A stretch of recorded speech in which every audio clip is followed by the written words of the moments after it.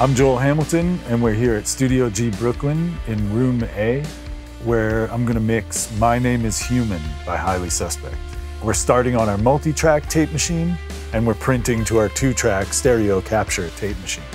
I'm capturing at 96K, also through a burl, and it's at 48K on the multi-track. Let's get a parallel happening for the drums. On the print path, the Camilo Silva compressor is really just kind of catching some of that physicality to make the whole thing dance with that new low end that I've now kind of injected back into the mix that I'm working on.